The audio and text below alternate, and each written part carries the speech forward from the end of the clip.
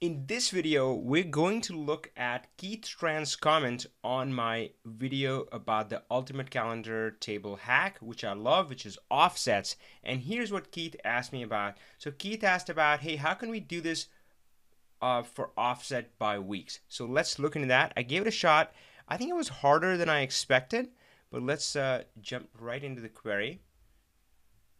Now, of course, this is my first take at it. That's the one part that I love about Power BI. There's always a few different ways of doing this, and the query editor is I'm still learning, as we all are. So I'm sure there are folks smarter than me out there who may have maybe a very elegant solution, but mine didn't feel that elegant, but it definitely works.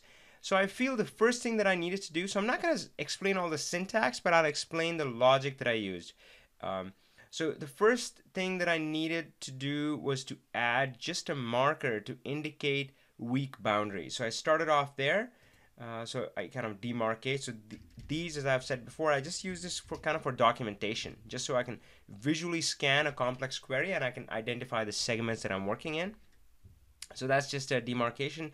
And then for weeks, I chose Sunday as the start of the weekday. Now you can change this to 1 and then Monday will be a start day or something like that. So here I just filtered it down to Sundays only. And I said Sundays mark my week.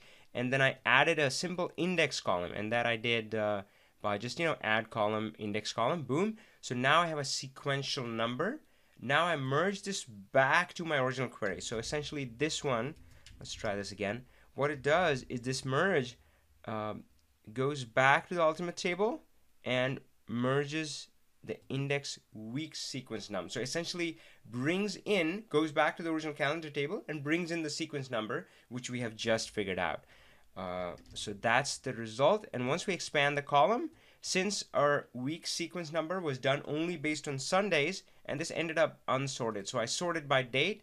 So now you can see, I can't see beyond my mic. So you can see this is January 1 through 7, and if you scroll over to the right, you can see that it starts kind of 2, so only Sunday gets the sequence number, and then the next Sunday gets the sequence number. But another one of my favorite features is fill down, so that is transform fill down or up right here in the ribbon. Whatever you're looking to do, my friend, there's always a button for that. Well, not always. Sometimes you got to dive into the M code, but you get the idea. So we filled it down, and now you see it's nearly complete, except the first, if there were days before the first Sunday, they were ending up as null. So I just replaced that with 1, kind of specify that value, so that becomes 1, and everything is sequential. So now I know my weeks. Now all I have to figure out is, hey, which is my current week, and then just subtract that number with each of these dates.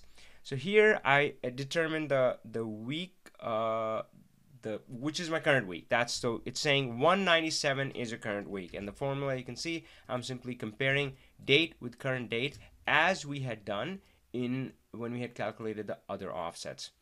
So now we got the current week, and now I just say sure. Now all I have to do is the week sequence num, which identifies every single week. From that, subtract the current sequence week, and it's easier to show you the result in the table. And I have filtered it down to a smaller range just to show you the kind of the few months around the current date. But you can see here that today is October 7th, and you can see let's try this, October 7th. So actually, let's try this way. Okay, I'll get my calendar in here. Boom. And now you can see, so October 1 through 7 is marked as the current week right here, 7 days. And then if you go before or after, 7 days before that are marked here. Oops. And the next 7 days, August 8th through 14th, are again, August 8th to 14th, and so forth. So that's your per week offset. So now if you want to display in a report, only show me the last 3 completed weeks, you go -1 to -3, -1, -3, I can't count. And that will be your 3 weeks. If you want to use that in some kind of DAX measure, you can say, hey, go to the last 5 weeks and calculate a rolling average. That's easy to do. That's the magic of offsets, my friend. If you need to learn more about offsets and understand how they work, yeah, go back to my original video. We'll try to make sure there's a link there. Power on, my friends. Hey, keep watching more videos and keep learning Power BI. But if you did enjoy this video, I would love to hear from you. So leave a comment, like, subscribe, all the good stuff. Power on, my friends.